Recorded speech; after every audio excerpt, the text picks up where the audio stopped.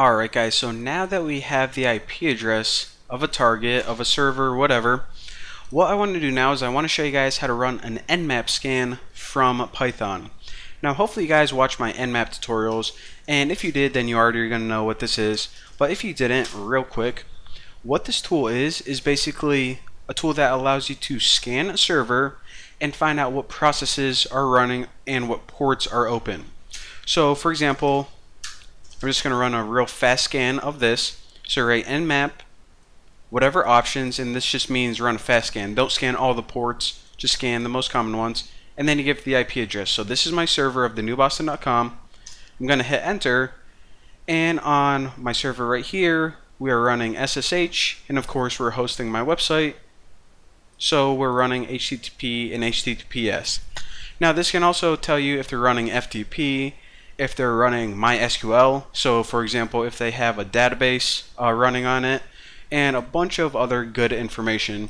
But what we want to do is we want to run this from Python. And also another thing I was thinking is this: so there are a bunch of different options or ways that you can use this tool, and what one do I want to build in to our Python scanner? So do I just want to build the regular one, or do I want to build this fast one which gives you, the real quick one? Or do I want to build an aggressive one which gives you a really, detailed view of it? And I just wasn't sure. I didn't know how the end users are going to use this tool. So instead what we're going to do is we're going to add another parameter for the options. So this function is going to take two parameters. The first one is any options, if they want to include any at all, and the second one is the target IP. And from there we can let them decide which kind of scan they want to run. So let me just make a new file, and I'll just name it nmap.py. Alright, so import OS, and I'll just write get nmap, and again this is going to take two parameters. The first one is options, and the second one is the IP address. So we're actually going to be passing in this one for them, since we already found out how to get the IP address in the last tutorial. And remember, the format of this command is the word nmap, and then your options, and then the IP address of your target server. So the command equals nmap,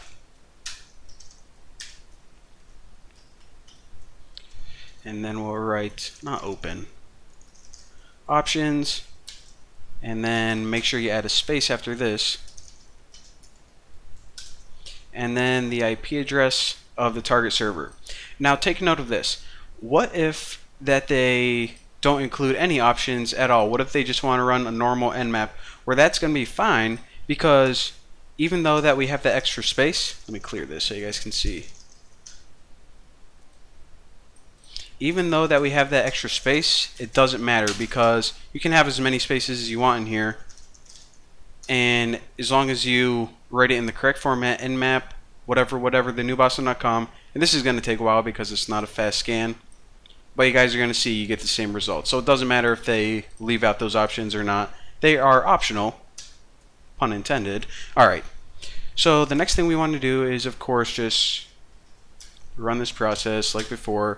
So operating system pop in p open, actually that's what it's, type in our command. So run this, and this is gonna actually store the process. Now we need to convert it to a string before, so results equal stringify whatever command we did, process.read. So again, right here we're building the process, opening up the terminal essentially, and now we just got all these results and we converted it to a string, and we stored that in the variable results, and now all we have to do is return those. Return results. And you can actually parse this if you want, but what I'm going to do is I'm just going to return this whole thing. I don't know what information that they're going for. Hold on, I lost my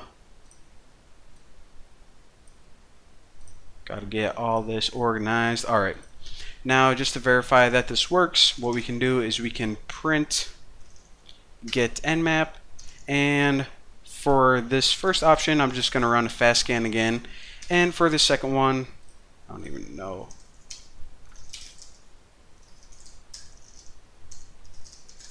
What is my IP address? This right here.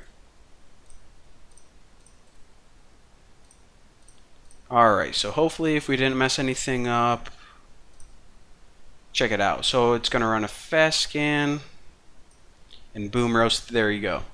So it runs a scan, it stringifies it, and it returns the results right here. So later on we're going to be saving this to a text file, but for now, ladies and gentlemen, that is how you run an Nmap scan in Python. Looking beautiful. I'll see you guys in the next video.